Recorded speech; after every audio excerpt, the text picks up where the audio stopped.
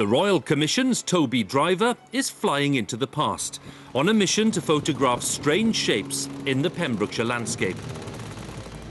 What look from the air like random patterns are key elements in a military operation. Nearly 100 years ago, young British soldiers trained here before leaving for the Western Front. What do the trenches tell us about that period?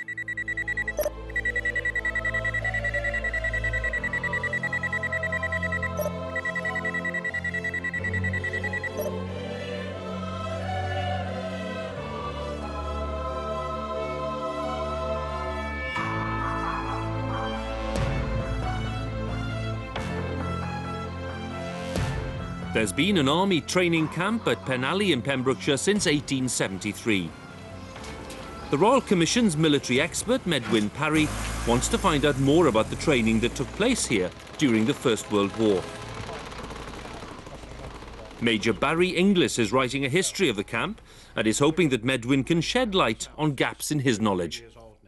What you can see on here is the old First World War trenches, which we believe was practice trenches for the prelude to the First World War, and they're still here today, and people come to see them from all over the country. It's one of our tourist attractions.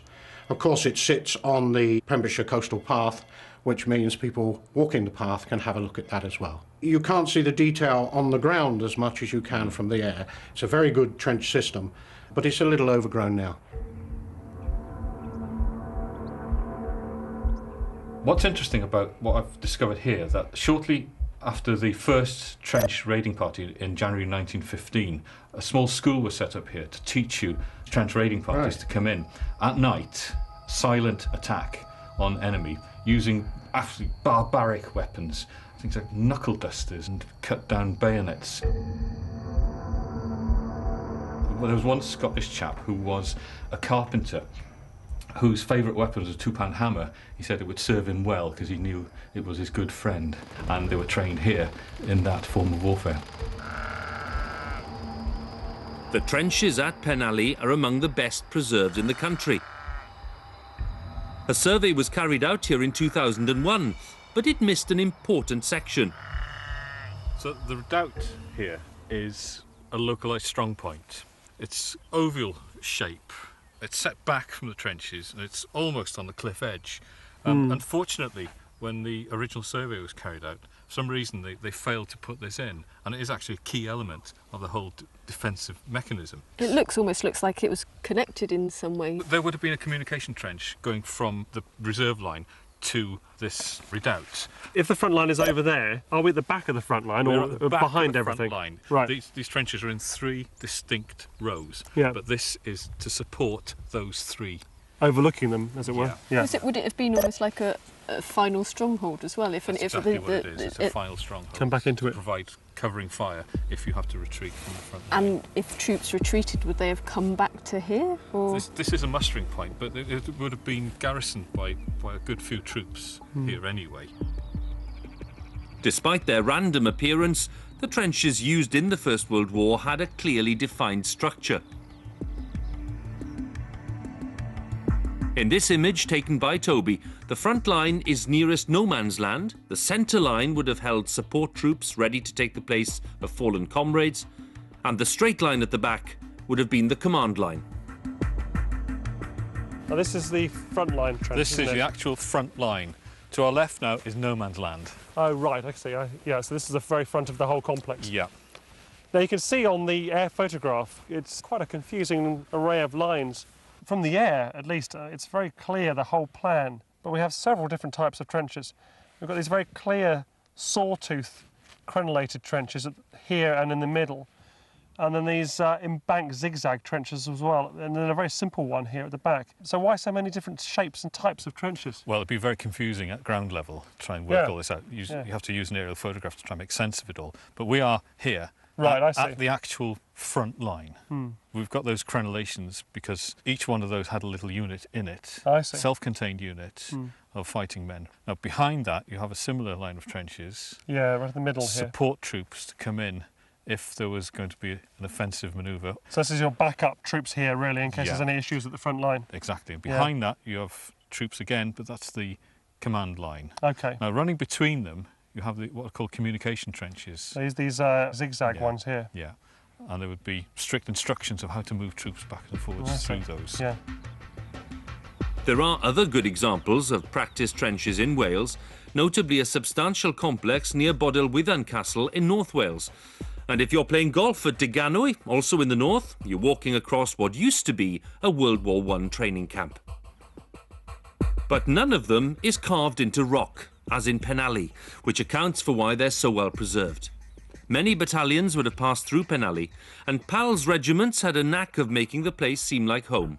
You had a lot of regiments that were PALs. Certain professions, people from a certain area, would have raised a small army to fight, so you knew the guys that were with you.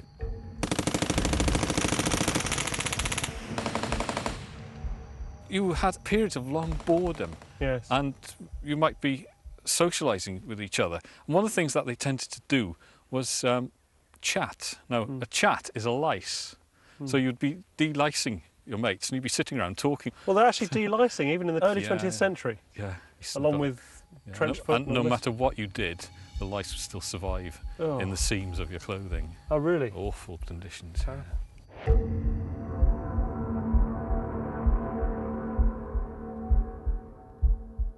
Walking around, it's quite disorientating on the ground here. In the heat of battle, or even the heat of training, how on earth do they keep an idea of where they were?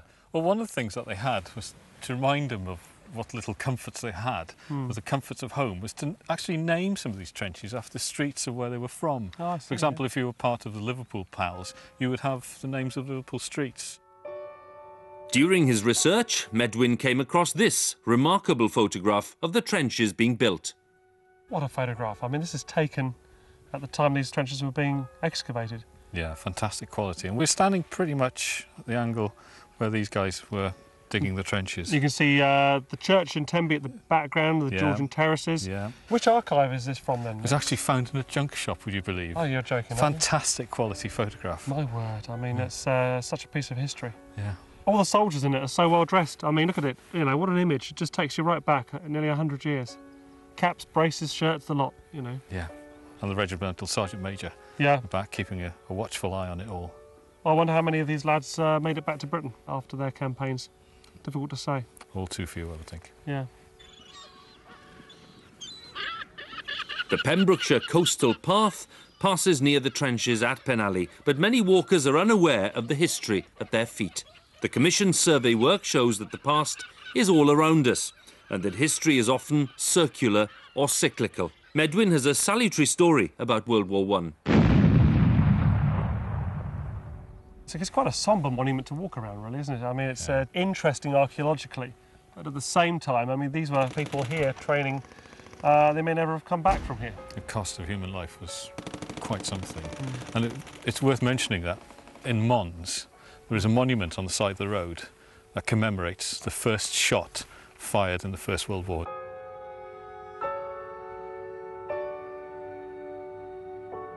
Directly opposite it, there's a plaque on a building that marks the last shot fired on the end of the First World War. So after all that angst, all that waste of human life, so little had been achieved. Yeah, that's terrible.